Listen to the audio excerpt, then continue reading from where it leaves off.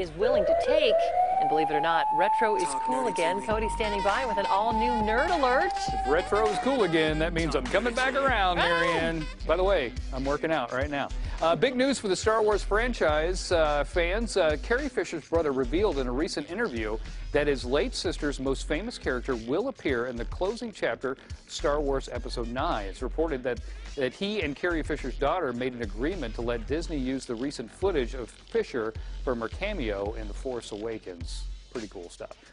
Take a step back in time with a retro keyboard. A new Kickstarter project from a company called L Retron is looking to cash in the current retro tech craze. They're fusing old-time aesthetics of a typewriter with the technology of a modern-day mechanical Bluetooth keyboard. That is really cool. That's kind of neat. The company was looking for about $50,000, but it blew past that with over $115,000 pledged so far. Models are said to come in 5 different colors, starting at $99 per keyboard. I think we need that, man. I think we need that now. I think we need that. A new world record for retweets is on the horizon, and it's all for chicken nuggets. Twitter user Carter Wilkerson asked Wendy's how many retweets he would need to earn a free year supply of nuggets. They replied with 18 million retweets.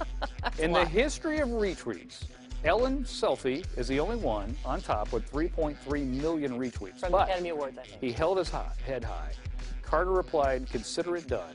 If you'd like to help this kid out, his handle is at CarterJWM. As of this morning, he's coming up on 1.7 million retweets. Let's make this happen, people. Let's make this happen. As soon as I get back to the desk and I can lift my arms, I will retweet it. Follow me at TV Cody, and then we'll get this thing going.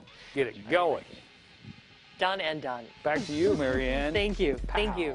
Pow.